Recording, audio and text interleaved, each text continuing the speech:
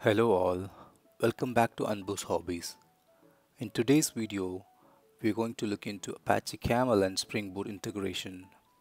This is going to be a series of video on Apache Camel and Spring Boot integration where we'll be implementing the enterprise integration patterns. So this is the introduction video and we'll also see a project setup for our upcoming videos. Let's jump into the video. Apache Camel is a versatile and open source integration framework that simplifies integration of different systems and applications through various patterns and protocols. This might be a little confusing for you guys, but don't worry. I'll be explaining you guys everything in a simple terms where you will be able to understand the power of Apache Camel by integrating that with Spring Boot. Integrating Camel and Spring Boot together, we'll be able to achieve a powerful synergy where Camel brings rich integration of capabilities while Spring Boot provides a microservices friendly environment. So together, it's going to offer us a seamless and efficient way to develop robust integration solutions. Let's jump into the project creation. Let's head over to Spring Initializer. Well, I'll just select Maven, and I did select 3.2, but there is no Camel support. If you look at here, if I'm going for Camel, at the time of recording this video, I don't have support for greater than 2.0. So greater than or equal to 2.0, I'm just going to downgrade to 3.1. I'll just update all this and then go ahead and we'll select Camel. It's Apache Camel and dev tools and Lombok. So all these I have included already and downloaded the project. Let me open the project for you guys. So if you look at the POM, it is having the dev tools, Camel, Spring Boot starter and Lombok, and the test cases, right? So I'll also be explaining how we can include the Camel test into to test your routes and everything. Okay, so let's jump into the project structure. If you look at here, so this is the application class which initializes the Spring Boot application, and we have the router class which extends the route builder. So we need a route in Camel to consume or produce to an endpoint, right? So the routes will be configured using the configure method, which is provided by the abstract method of the route builder. So to explain this Camel context, I'm just going to show you an image of how a message or anything is consumed from an endpoint and produced to an endpoint, right? Let me move ahead to the so if you look at here, so this is a picture which I have made to explain you guys the Camel context, how the route, how a message flow through a source to a destination in a route, right? So if you look at here, there is a route which is configured to consume message from a source queue and produce message into a destination queue.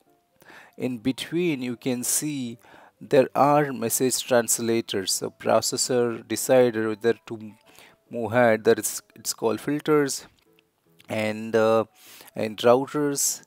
So all those are involved in between. After consuming the message, and then once everything is done successfully, we can post the message to the destination queue, right? So the endpoint is mentioned with I made a spelling mistake here. This is a component. So component colon and this resource, right? So in this case, it's a JMS queue. So JMS colon source, and then if you want to specify any option to the JMS, like concurrent consumers, like that, you can mention it here. And if you look at here, the exchange. So once the message is consumed, if you look at here, so all the messages will be inside the exchange, inside the in object, right? So the exchange, whatever the input that we are getting, that will be as in. So the input is mentioned, it will be inside the in object, so that the message will be inside it, and the exchange will be passed on to each level. Once each updates the exchange, the message or anything, any modification done to the exchange will be handed over to the next procedures. Let's say the decider, there's a decider which updates some value, which validates some value. After the processor completes, then the complete exchange will be given to the decider. And then similarly to any other filters or whatever it may be, there is one more processor which is processing after the decider, still the exchange will be exchanged to this one, right? And then the exchange will be given to the destination queue, so the message will be posted here. So this is how the overall camel context work.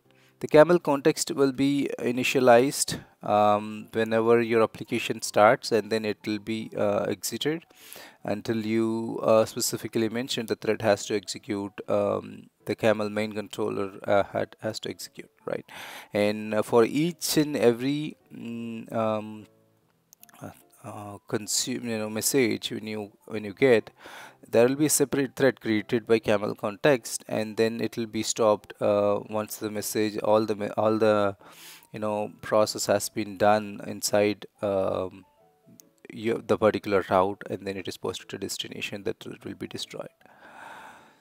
So this is the overall picture of how the camel context routes work.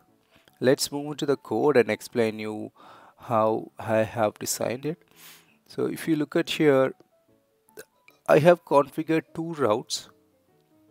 So the first route has an endpoint as file :source, right? So this is called the component name. File is a component, and then this is the resource name, and this is called the option. So here what I'm doing is I'm just going to read this directory and just going to write the name as a log, and then post it to a next process. The direct process is just the endpoint which directs inside our code where this endpoint is mentioned, right? So I'm just posting the complete exchange to this endpoint. This is an endpoint, and once this is done, this is going to just get the exchange and post it here, and that this endpoint is going to consume the value from here. Once this is consumed, it goes and then reads the body of the file, and it is going to process it, right? So the processor, you will mention it's like this, right? The process of what is the processor, what is the process that you want to call. The processor, further it's going to get the exchange, so we are going to implement the processor interface, which so in this interface as a method called process, which will get the exchange object from the camel context. So once that is done, we will get the body by using this. I told you that the exchange object contains the message. If you look at the diagram which I given, see here, the exchange object contains the message object in it, right? And that message, you can get the message and its body. So this is how I'm gonna get the body of the exchange message. Once this is done, I'm just going to transform whatever is available, when it finds a word called world, I'm just renaming it to my name. And I'm also resetting the message body to this value, right? Once that is done, I'm just logging it, and further, see what happens is now we have modified the exchange. The same exchange will be used further down the route. So after this point, whatever we modified in the processor will be carried to the next line. So here I'm just again logging the body to make sure that whatever we modified or translated is printed here, and then I'm stopping the route, so because there is no more processing I'm going to do here with this route, and the process starts from here and posted here, and then it is consumed again here, and then it stopped. So this is the whole process what's happening inside the project, right? So there are many components available, as like here if you look at your file and JMS, Kafka, there are many more available, so that we can discuss each and everything in our future videos. But for now, this is enough for us. We will go ahead and see what all I've done in the application YAML. So for the application YAML, I've done that we have to continuously execute the camel controller to make sure the application is continually listening on to this particular directory to make sure whenever we post let's say we save a file here, it is getting reflected on the output. So let me go ahead and show you guys here. So if you look at here, the output, it consumes the message. So if you look at the let me open the route. So it says receive the file, and then it is processing file text 1, and then it says the content is hello world, and the processing file here in the process file again mentions that so this is the body that it mentions, and then it goes to the processor, and inside the processor if you look at here, it is saying that reading the message body, so it is hello world, and then the file content has been updated through the processor. So I didn't print anything, the updated value inside this. Instead, I'm printing it inside the route where it is printing hello and Bhavani. So the value is, the value, if you look at here, the hello world has been translated into this. So there are many things that we can do here, but for now this is a simple project that to get you hold of the introduction part to Camel. Hope this video is helpful for you guys. So if you find this video helpful, please don't forget to subscribe and click the like button and share it to your friends, and keep subscribed so that you will be notified on the upcoming videos on all the enterprise integration patterns I'm going to discuss. Thank you. I'll see you in the next one.